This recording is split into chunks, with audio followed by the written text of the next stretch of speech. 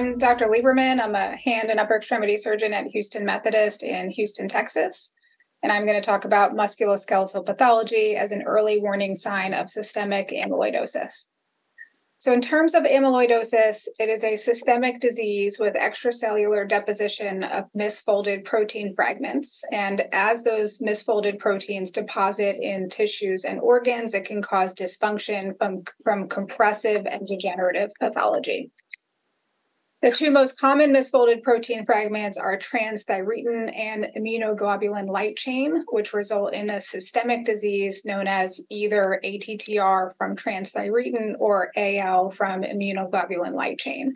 And the systemic manifestations, which I'm going to be talking about 2 out of the 3, can manifest in the nervous system, GI tract, and musculoskeletal soft tissues. But the cardiac manifestations will result in restrictive cardiomyopathy, which is predictive of the morbidity and mortality of the disease. And once it accumulates in the cardiac tissue, that accumulation is irreversible. So in terms of treatment, because the disease is irreversible once it manifests, once it accumulates within the heart tissue, early treatment is, obviously vital. It slows the disease progression, decreases morbidity, and also increases patient lifespan. So early diagnosis is key. And this is where I feel like orthopedic surgeons can make a huge impact, because we can allow an earlier diagnosis for the patients. So in terms of orthopedic manifestations of systemic amyloidosis, there are 6 orthopedic manifestations that I'm going to be talking about today: carpal tunnel syndrome, lumbar stenosis, hip, knee, shoulder osteoarthritis, rotator cuff pathology, biceps rupture, and trigger digits. And the musculoskeletal pathology, all of these manifestations tend to precede the cardiac diagnosis. And so screening with histologic testing during the surgical procedure could enable earlier diagnosis with a potential for improved morbidity and mortality from the disease. So we're going to be going over each of those 6 orthopedic manifestations and the literature that supports us potentially taking a specimen in surgery. So in terms of carpal tunnel syndrome, which is my bread and butter, what we're talking about is numbness and tingling in the thumb through potentially half or all of the ring finger, but not the small finger. And we're also talking about weakness of the thumb muscle. And you can see the picture on the bottom left shows atrophy of the APB muscle, which is the muscle that allows the patient to move their thumb in space. And the differences between amyloid polyneuropathy and diabetic polyneuropathy: amyloid is progressive numbness and tingling that's associated with also rapidly progressive weakness, whereas diabetic polyneuropathy tends to be very slow and it's not associated with weakness until the later stages. There was a study by Melandri done in 2015 that was looking at the prevalence, risk factors, and a correlation of cardiac amyloidosis with carpal tunnel syndrome. It was a retrospective study where they had patients with both ATTR as well as AL, and the prevalence of carpal tunnel syndrome symptoms was 35% in the ATTR patients and 8% in the AL patients. And their carpal tunnel syndrome symptoms preceded their cardiac diagnosis by 9 years. So as a result of that, Sperry did a prospective multidisciplinary study looking at the prevalence and type of amyloid deposits in patients that were having surgery on their carpal tunnel. The inclusion criteria for this study were men over the age of 50, women over the age of 60, and patients undergoing carpal tunnel release. And in their study, 10% of patients were amyloid positive, 7 ATTR, 2 AL, and 2 at the time of their carpal tunnel release surgery were found to have already cardiac involvement. So due to those other 2 studies, Donnelly proposed an algorithm for biopsying patients with carpal tunnel, which was published in Journal of Hand Surgery in 2019, and it was based on a review of the literature. He proposed a 2-tier system for biopsying carpal tunnel patients. You either had to have 2 characteristics from tier 1, which was age, male over 50, female over 60, and having bilateral carpal tunnel symptoms, or a prior surgical release, or one from tier 1 and one from tier 2. And these are other systemic manifestations of amyloidosis. So spinal stenosis, biceps rupture, AFib, A-flutter, pacemaker, congestive heart failure, or a family history of ATTR amyloidosis. And at this point, we are using this at Houston Methodist, this algorithm to biopsy carpal tunnel patients, and have had a large percentage be positive over the past 3 years since 2020. I do believe that the biopsying or using this criteria should be standard of care. At this point, if you talk to most hand surgeons, it is not, but people are becoming more aware of it. So I'm hopeful that it becomes standard of care. This is a video of intra-op, me doing a carpal tunnel release. We'll see if this starts. Perfect. So I've already released the carpal tunnel. That's me pulling on the transverse carpal ligament. I'm then pushing the nerve out of the way. I'm then getting the tenosynovium, which is surrounding the soft tissue that surrounds the tendons. And in terms of a biopsy, you can either take what I'm demonstrating here, which is the tenosynovium, and I'm going to end up in this video taking a couple of specimens from different locations, which you want to do whenever you're biopsying amyloidosis. So you can either take tenosynovium or you can take a piece of the transverse carpal ligament, and I tend to take both intraoperatively to send it. So, and you can also see that it takes less than a minute and really doesn't add anything to the actual carpal tunnel release. So next we'll move on to lumbar stenosis. So amyloid-induced lumbar stenosis is also an early manifestation of systemic amyloidosis. And we're talking about the deposition of amyloid in the ligamentum flavum. And so what the ligamentum flavum, it is soft tissue that connects one vertebrae to the other, which is demonstrated in the picture here. It's associated with a thicker ligamentum flavum than other things that cause lumbar stenosis.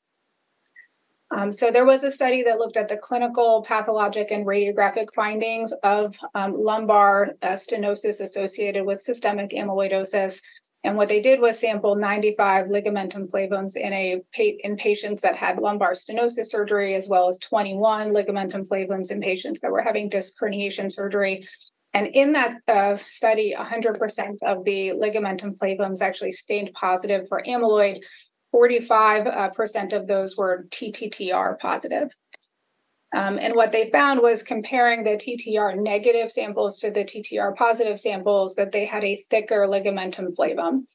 And so at Houston Methodist, what we're currently doing is an evidence-based algorithm similar for hand surgeons, but it's for spine surgeons to identify appropriate patients to send ligamentum flavum for histopathologic evaluation for amyloidosis, hopefully coming up with a similar algorithm for lumbar stenosis surgery that's similar to the carpal tunnel surgery. And so this is the study that we're currently doing: detection of transthyretin amyloid protein in the ligamentum flavum of patients at risk of systemic amyloidosis. It is a prospective, non-interventional study of patients undergoing surgery for lumbar stenosis, and they meet the criteria for ligamentum flavum biopsy based on a proposed tiered algorithm that includes some of the algorithm that they used for the carpal tunnel, as well as includes a thickness of ligamentum flavum. And our result so far is that we've had 37 patients enrolled. 10 have been positive for TTR with a 27% positive rate.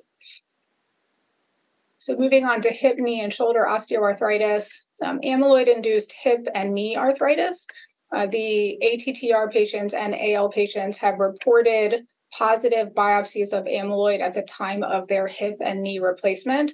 And what we're talking about here, the hip replacement is in the picture on the top right, knee replacement is in the picture on the bottom right. And the arthroplasty tended to occur about 7 years prior to the diagnosis of cardiac amyloidosis. Cardiac amyloid patients are also, specifically ATTR patients, are 5 times more likely to have undergone a total hip than the general population. Now, we don't know what the correlation is to the systemic disease, and there are current studies at HMH trying to answer this question. So this study looked at 313 patients with cardiac amyloidosis, both ATTR as well as AL patients, and it wanted to understand the relative risk of joint arthroplasty in the ATTR and AL patients compared to the general population. So they wanted to know if these patients were more likely to have a hip or a knee replacement compared to the general population. And so what they found was that the relative risk was 23% in ATTR, 9.2% in AL. So it's significantly more common in ATTR patients to have a hip or knee replacement compared to the general population, but there was no difference between the general population and AL patients for hip and knee replacements.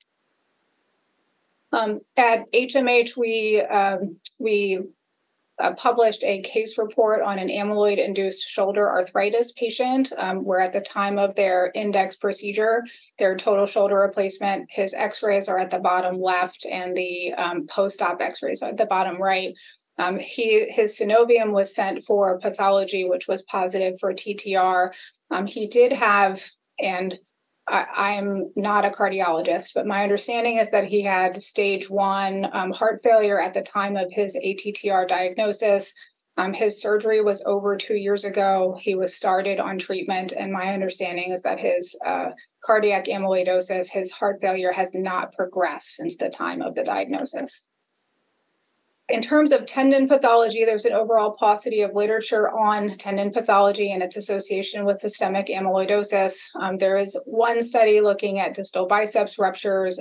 Geller in JAMA in 2017 looked at a cross-sectional study of patients with known cardiac amyloidosis and its association with distal biceps ruptures, and found that in the ATTR patients, there was a 33% of biceps ruptures. There is an unclear relationship with the systemic disease, and from a surgical perspective, these patients tend not to have surgery on their biceps ruptures. So from an orthopedic perspective, it's not necessarily a diagnosis that can help me get a tissue sample for the cardiologist. Rotator cuff pathology, there was a study demonstrating the presence of amyloid in rotator cuff biopsies where there was 23% positive TTR biopsies. Again, unclear relationship with systemic disease. And then from a trigger digit perspective, the same person that proposed an algorithm for carpal tunnel also did a trigger digit study using a similar criteria.